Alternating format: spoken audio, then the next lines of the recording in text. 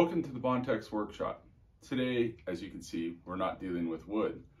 Recently, I got a 3D printer and it made me think about iterative design process. And I just kind of wanted to share some of my iterative designs and how I got to where I'm at. I kind of do two different styles. One, like in this lid for my blender top, it's the same piece and just refining it till it works exactly how I want it to. The other design process really is making multiples, but for different things.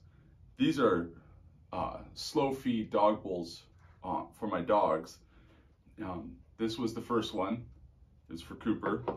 This is the second one. It was for Moxie. Not only do they have different colors, but you can tell that they have different sizes too. And I can get into that for a moment. And then here's one of my first designs that I'll be making a video for specifically, but it is a little weather hood for my chicken feeder. So let's start with this one. This is the lid to my blender, and this little pour spout cover broke off and there was no way to put it back in there. So I got my calipers out, I measured it, I sketched it, and I came up with this first design. And it's kind of hard to see. Maybe you can see there's little nubs back here. That's what holds it on. And right here, there's a little lip that's supposed to clip it in. Well, I printed this out. I went over, I popped it on, and it was too short in several dimensions. These edges here didn't line up. They were too short. This radius was too small, so the clip didn't work. And these nubs, they were probably a little bit too small. So I moved on to the second iteration. I put this one down, measured how short it was, added that to the overall length, changed the radius, put a little bit bigger clip in there, printed this one out. Went and snapped this one on. Guess what? It was too long, and the little clips in the back weren't big enough to actually hold the lid on. It would flop out. But with this one, I was also able to take some more measurements, and I came up with this one.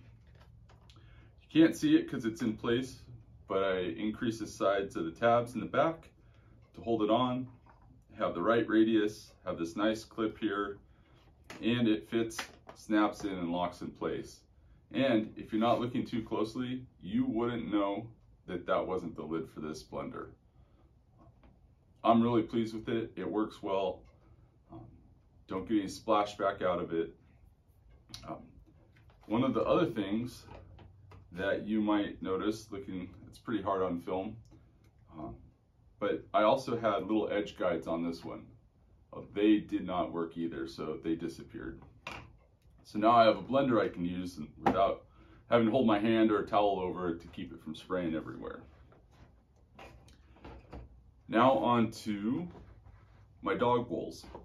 So slow eat dog bowls, the whole point is to make it a little bit harder for the dogs to get to the food so they just don't lap it up and eat it real quick.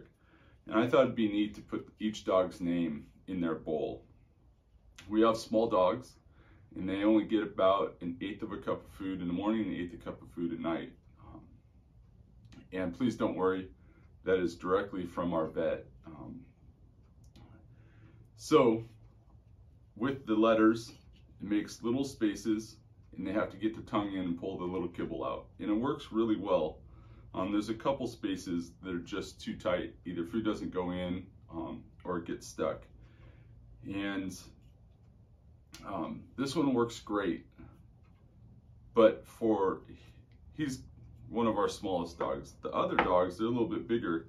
So we decided to, my wife and I, look at making a bigger bowl for them, make it a little bit easier. This is Moxie.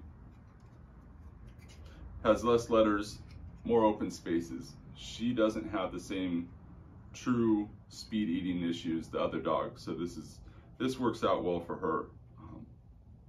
And she's a loud barker for a little dog, so we gave her a little speaker symbol. Now on to the chicken feeder hat.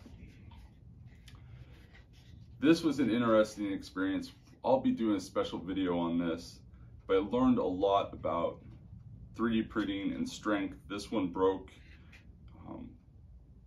when I was taking the supports out. I learned a lot about design on this one. I have my second design.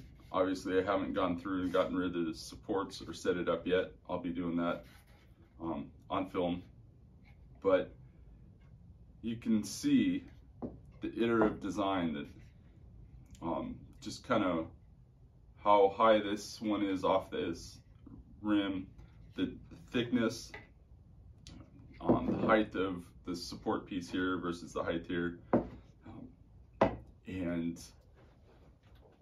I'm going to try this one. It's my second one, but I may be onto a third or fourth iteration on this one.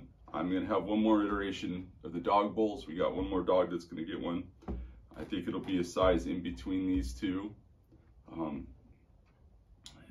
And we'll find that perfect size, and then I'll probably reprint them for all the dogs.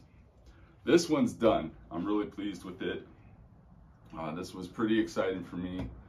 I am new to 3D design. I've done a lot of 2D design in my life. 3D CAD design. It was really excited that it worked out. And this is the explanation of my iterative design process. I hope you enjoyed it. Thank you.